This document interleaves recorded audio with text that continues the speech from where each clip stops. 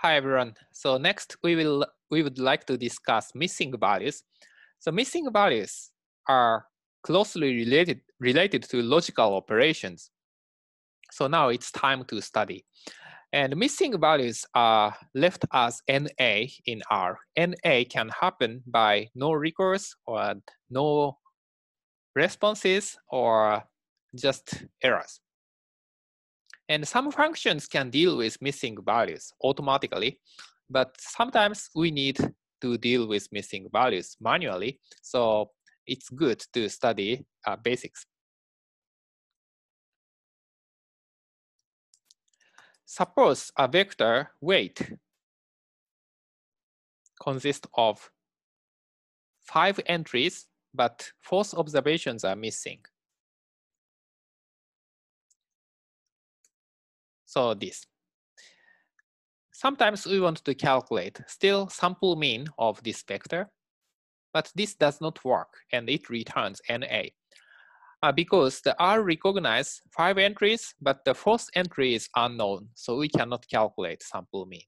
But usually, we want to remove this fourth element and take the sample mean of the other observations. So that job can be done actually by specifying this NARM, so remove NA function equals to true. Then we get 76. This is the sample mean of 70, 80, 55, and 99. So basically, mean function can automatically remove NAs if we put this option. But how to do this manually? Key is this function is.na. So basically, this function can judge if each entry of this vector is equal to NA. So the output of this function is false, false, false, true, false. So only the first observation is NA. So only the first element of this is.NA of weight is true. So if we put not here, we reverse the false and true. So true, true, true, false, true. So using this logical vector, if we specify this logical vector as the identifier, then weight bracket this returns 70, 80, 55, 99. So we can actually remove the NA, the fourth element. So this function is important because usually double equal is a logical operation to see if some value is equal to specific value. But if we apply this for NA, basically it returns all NAs because NA is unknown. So this is unknown number. So R cannot judge. R does not know if 70 is equal to this unknown number. So usual technique to use double equal does not work for missing values.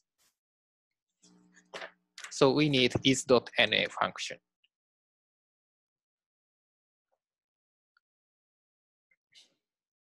So this is the same for the character vector.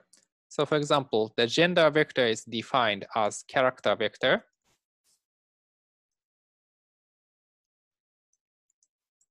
But last one is NA. Gender is still this. And gender is equal to M. Oh. If we see if the gender is equal to M, the answer is the true, false, NA. So again, so we have some trouble with NA. So we cannot see if this fifth element because this is NA. So R does not know if this is a male or female or something else. So we cannot really see if the fifth element is equal to M. So usually people recognize M and NA are different, but the R's answer is NA. So we have to be careful to deal with NAs. So that's the story about the NAs, missing values.